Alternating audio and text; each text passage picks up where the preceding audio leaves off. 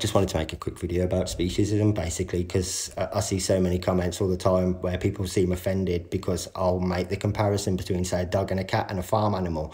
Well, yeah, it's because they are the same. And the only place that they're different is inside your mind, I'm afraid. I mean, you go to a country like India, for example, and the idea of murdering and eating a cow is absolutely abhorrent, the same way as it would be to me.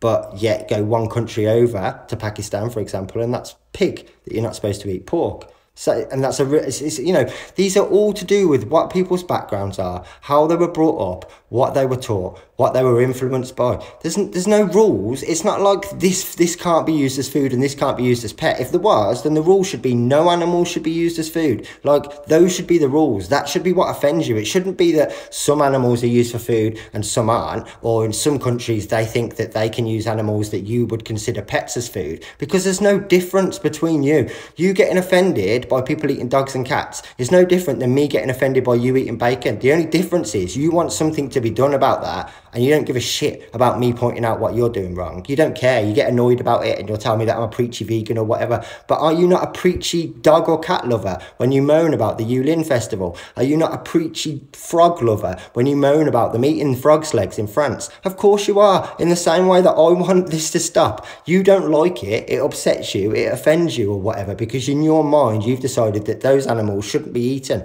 Well, in my mind, no animal should be eaten. That's the only difference. You're getting annoyed, but the reality is you can go to all these different countries and continents around the world and they've all got a different viewpoint.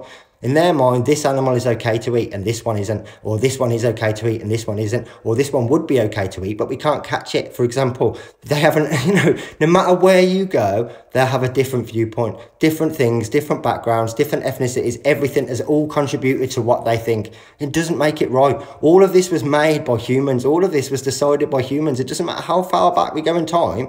It was all humanity. They decided that we want to eat pigs or we want to eat sheep, or for other countries that don't want to eat it because it's dirty or whatever it is. This has all been decided by men once upon a time, ignorant men that thought they knew the world much better than what they did. And when you sit here and preach and go, oh, well, there's a massive difference between a dog or a fucking cow, the only place there is a difference is in your head. And you're just another one of these ignorant people, just the same as once upon a time wrote these religious books and texts and everything else that people recite as though they're gospel of truth, when in reality there's nothing to back them up. You are just being one of those people. You are perpetuating a myth and an illusion because it suits you. It suits your conscience. It makes you feel better because you don't have to make the connection. If you look at a cow and think, shit, I've got a dog and it's like me eating my dog, you ain't going to want to eat the cow anymore. So it's easier for you to think those are two different things.